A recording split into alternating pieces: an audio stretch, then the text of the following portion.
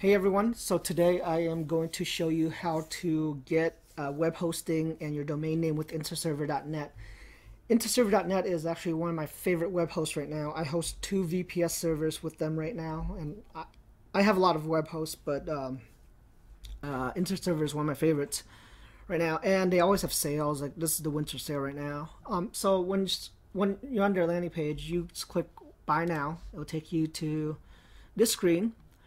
Okay, so this screen is where you start your registration process. So you can register a new domain name, or if you already have a domain name that you want to use, you click this.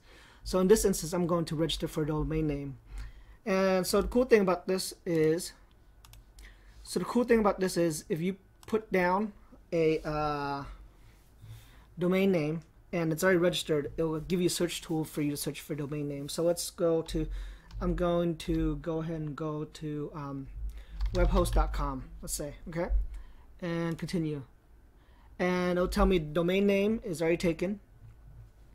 Try our search tool, so I'm going to go ahead and search, and then it'll search for availability. Okay, so webhost.com, search, and then it's finding variants,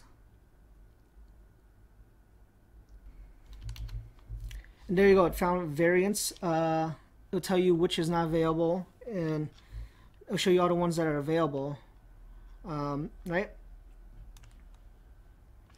So let's go ahead and reset, get out of the screen. So I already have a domain name in mind. So I actually already have a domain name in mind, so I'm going to just put it in here. Sorry.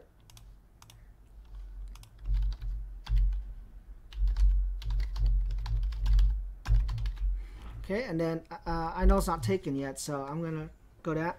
So first year registration $7.99. I'm gonna click yes. So if you don't have an account, you register new, but I already have an account with them, so I'm gonna log in existing. So you taking this screen, you fill out all the information, your information.